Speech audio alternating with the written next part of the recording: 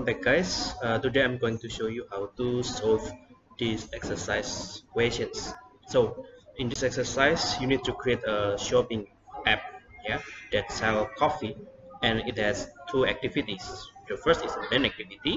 It has the layout like this image here, so you will see that there's a title and of course the spinner, and this one is switch button, and then of course the additional item like a radio but checkbox here, and then we have a radio button here, and then the total rupiah, the total money that the customer must pay, and then of course the final confirm button here. So there's exception that this following radio curve will appear after if the user take the extra zero, means that at the first the app running, this will be invisible, will be hiding from the users. So when I tick this one, this radio button group will appear, and if I tick off this one, it will uh, invisible again.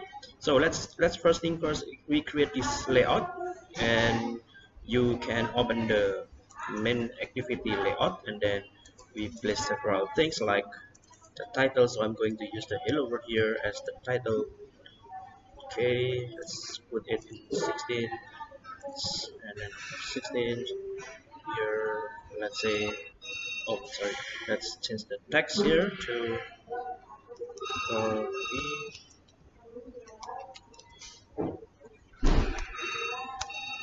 just like that, right? And then I make it bigger, bit bold, and then drag it on top left corner of screen. Okay, so no need to attach to the right, no need to attach to the left, I mean bottom, so let it just left and top. Okay, next one, we create this following text view, drag and drop again, so we have choose your coffee. Okay, to the top, left, select it, and then we put spinner here on the bottom of choose your coffee here, and then we drag it to here, drag it to the left, and set as 16. And because there is a switch button here, so we will adjust the width here. So let's say, for example, 200 dp. Yeah, let's say just put 200 dp here, and then we want to put the switch button. This is the switch button, and you can simply drag and drop, and that's it to the left right of spinner, and I think this will work. Okay, so the switch button, it has set an ID, and then of course you have to set ID for the spinner. For the spinner here, we will set it as spin coffee, and this yes, and then the switch one, we're going to change just that to coffee style or coffee switch what is called, yeah, style, yes, style. Okay, just say switch style here, switch style. Right, so we have a switch style, and then it should appear hot and ice value here. You can search on the text on and text off here and change it to hot or ice, means that if it's turn on, means it has the true value, it will appear as considered as hot, and if it's tick off, it considered as ice. You can make it jacket or not, yeah, depend on what do you want to set it as default one. So let's just leave it like this, and then we're going to add one more text view. Okay, here, okay, drag it. So in this case, we just add the additional item. Okay, just like that. And then we drop 3 checkbox, 1, 2, and 3. Right. Okay, so just drag it under the additional item, drag to the left.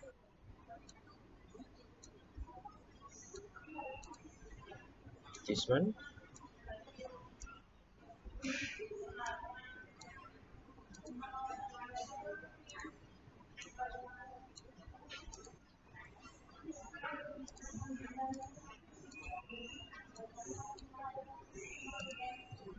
Okay, we have 3 checkbox. So the first checkbox is extra 0. So you can rename the tag 0 here, extra 0. The second one is extra milk, extra coffee for the third one.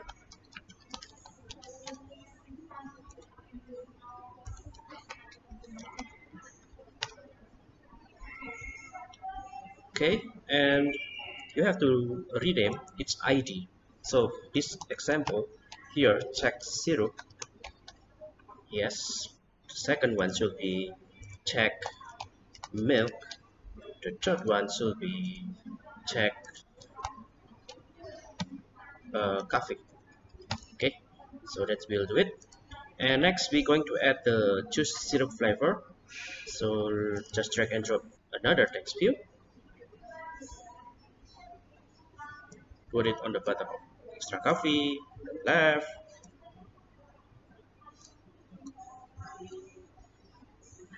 So should be 16 here, and it should be choose syrup flavor.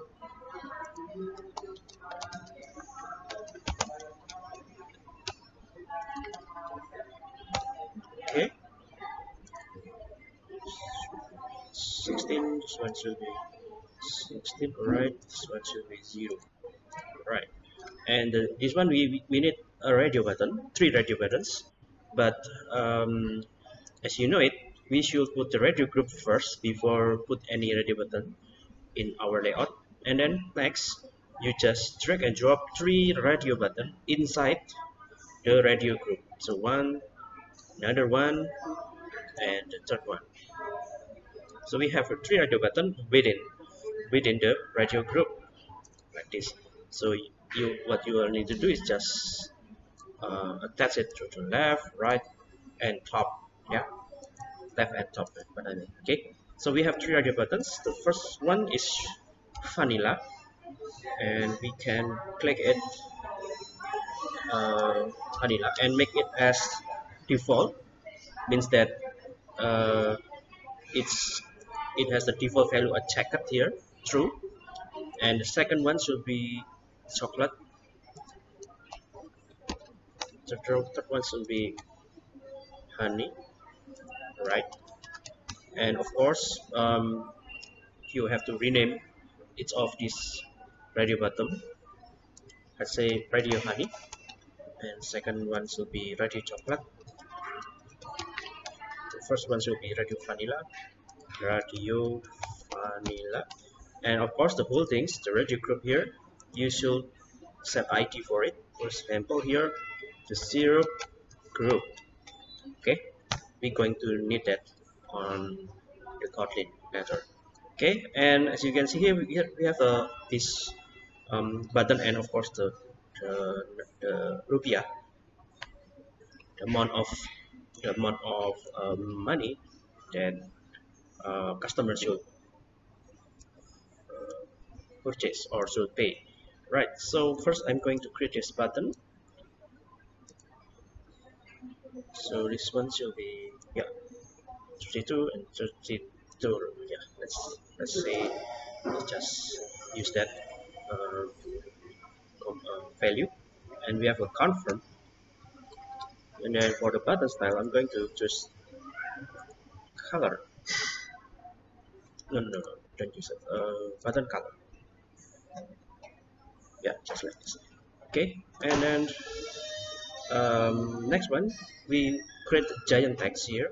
So I'm going to drag and drop text view here, and then make sure this text view is on the top of the confirm button to the left, yeah, just like that, and make sure this one should be 16